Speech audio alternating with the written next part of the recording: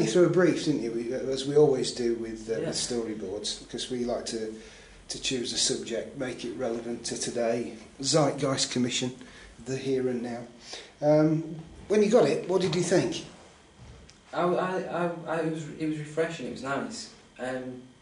Obviously, we'd had a chat about why I needed some awareness, exposure to my work, I think, and where I was going, and we had a chat about my past and that, and it was nice that the brief reflected where I'd come from. I didn't expect it to be something that I could relate to quite so personally, which was quite introspective for me. It was nice to have that opportunity to think about it maybe a little bit. Yes, I mean, we feel it's important, this, because I think part of the value we add as an original art and objects website is that if we can provide the focus for talent, then it's going to have more meaning. Is that something you thought? Yeah. It just seemed like a really good opportunity. It just seemed a really nice, a friendly approach to the professional world, which isn't always the response that you get from putting your work out there. There's a lot of unappreciated response, or negative, or non-response, as it, a lot of the times probably the thing you find the most. And it was just real friendly approach to it.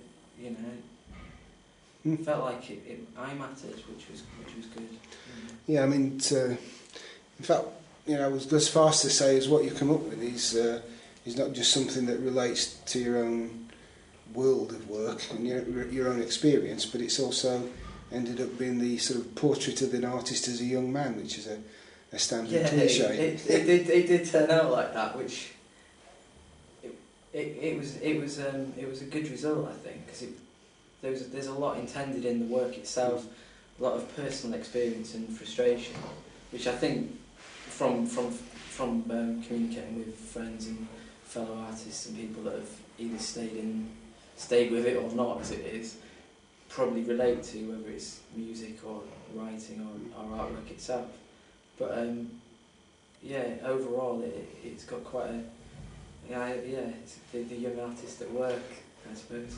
Yeah, I mean, one of our big contentions is that because it comes from personal experience, that a lot of people train to be good artists, designers, a lot of talented people out there, but in the end they seem to go nowhere, and maybe there aren't the jobs around, and maybe people don't appreciate what an opportunity talented artists and designers actually are commercially. It is a real shame that there's a lot of really talented people, I mean just people, circles that I've mixed in the past, that aren't necessarily being recognised for the immediate talent they've got and their creative abilities. I mean, maybe because they're so creative and that's what their focus is.